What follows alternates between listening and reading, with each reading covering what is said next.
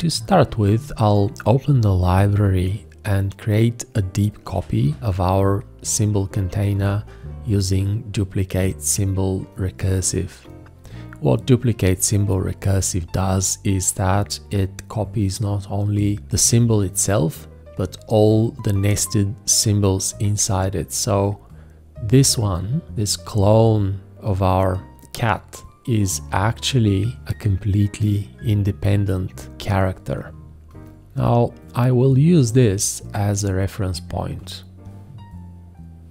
I've saved the little color effect here, which I will apply to my clone, and then I will use this as a starting point of a new palette for this character.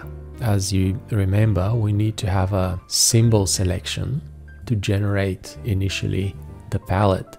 So I'll select my original cat and press the generate palette button, and then after that I will not need the library anymore.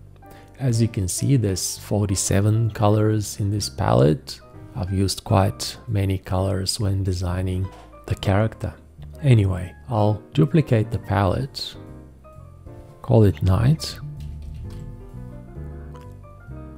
and then I will select this other version of the character and apply the color effect. So I'll load the color effect from the selected symbol on the stage and apply it to the colors in the nighttime palette.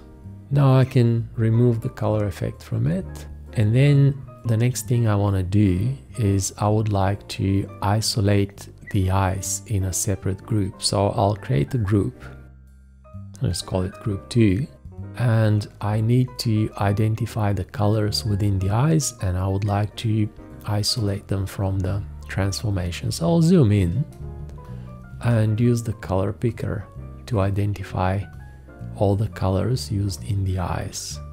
So what I did, because I knew that I wanted to isolate the eye whites and the clothes, I made sure that these are two separate colors.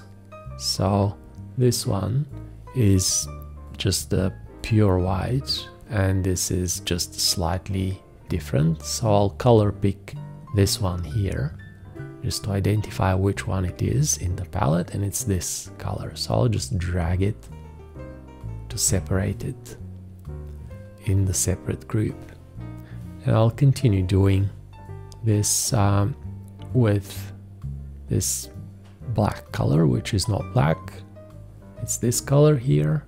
I'll drag it to the separate group, and I'm quite sure that these two are the yellow colors. I can either search with the magnifying glass tool, yes, it says it's the iris, or I can color pick, but yeah, this one says iris as well. So I'll just move it here and I'll delete the empty swatch.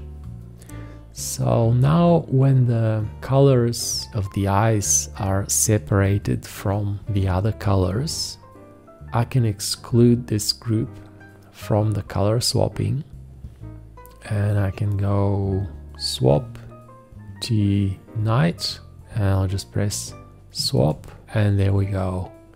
We excluded the eyes and we got this result.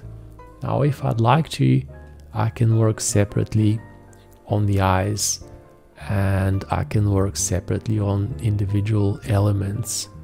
But this was just a demonstration how very quickly we can identify a bunch of colors and then exclude them from the transformation.